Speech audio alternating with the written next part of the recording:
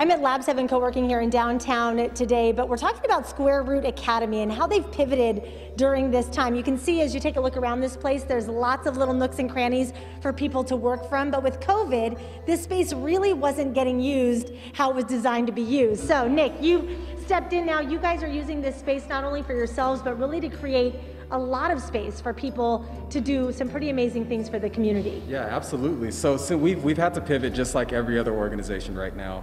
And we wanted to really do something to make sure that the kids had a continued great educational experience.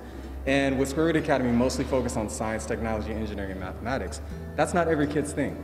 So what we went ahead and did is we collaborated heavily with our community partners. So, you know, we have 916 Inc. teaching creative writing.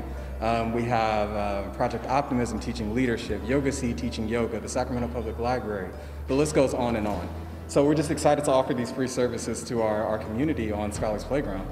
And we're being nosy, taking a peek in there right now. This kind of gives people an idea of how this space is being used because so many things have now gone into a virtual mode during COVID. So even though people can do this from home, this gives them more of a private space to work from. Exactly. We wanted to make sure that our partners that are teaching on Scholars Playground, everyone is comfortable. Everyone has a place to work, which is why we have our upstairs area. We have our nook around the corner. We have our conference room, which has essentially been converted into a mini room where we can educate and just facilitate these learning sessions.